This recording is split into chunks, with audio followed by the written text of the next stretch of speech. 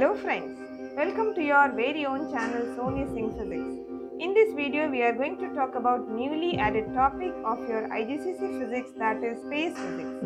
Here I will show you the syllabus for space physics and we will see some very important sample questions which will be useful for your multiple choice examination.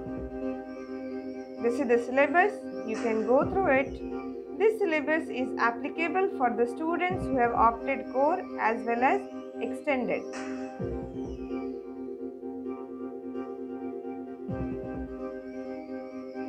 And this is your first sample question. The diagram represents the position of Earth, the Sun and the Moon at different times of moon cycle.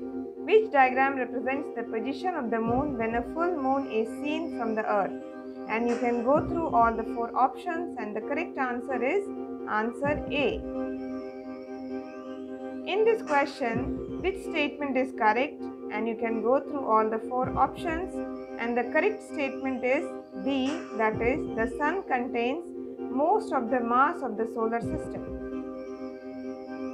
Here the Sun emits electromagnetic radiation. The graph shows the energy emitted per second for a range of different wavelengths. Which row gives the types of radiation found in each region? And the correct answer is option C. In this question, a distant star explodes as a supernova. Which statement is not correct?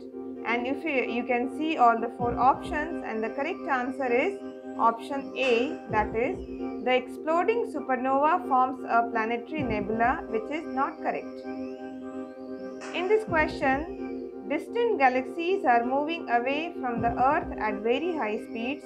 Graph P and graph Q show how the speeds of these distant galaxies changes as their distance from the Earth increases.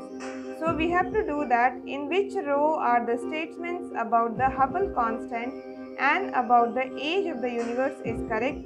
And the correct option is option B.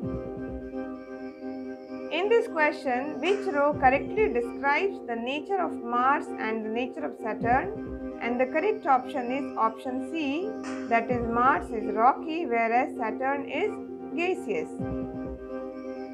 Here, which type of force keeps the planets in orbit around the Sun? And the correct answer is answer C, that is gravitational force, which is responsible for planets' position around the Sun.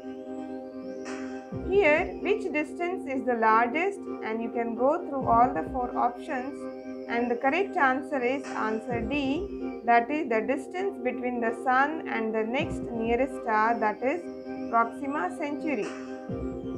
So friends, thanks for watching. I hope this video will be helpful for you towards your multiple choice examination, and kindly like, share and subscribe to your very own channel Sonisinghphysics. Thank you. Thanks for watching.